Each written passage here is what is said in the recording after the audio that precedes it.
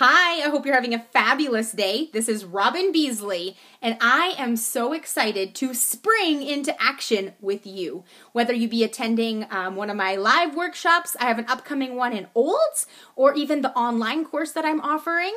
I've been doing some homework, doing some dream breaking down with some clients, and I was doodling on my pages so that I can share with you. As we, go to events or whatever. But I have a couple girlfriends that I know love to go to Staples. They're stationery gurus, or that's not even the word I'm looking for. Addicted.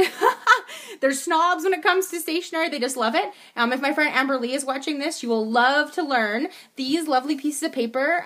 They are from Staples, and they are sticky. So you can just pull them off. Actually, I had them before I went to a retreat at the Nakota Lodge, but I learned that my friend Kim Page Glucki, she also uses them and loves them. They're so addicting. But they're in this Post-it container. It's called Self-Stick Tabletop Pad, and literally you just take the pad off and stick it to your wall, and grab some markers that don't go through the paper so that you don't, you're not drawing on your walls. They actually the ink stays on the paper. So anyhow, you can stick them wherever you want. You can doodle and draw and dream and have some fun. But just wanted to share that exciting stationery thing with you, because I don't know if you have a whiteboard or a blackboard, but this is kind of fun and can be temporary or make it as permanent as you want. Have a fabulous day.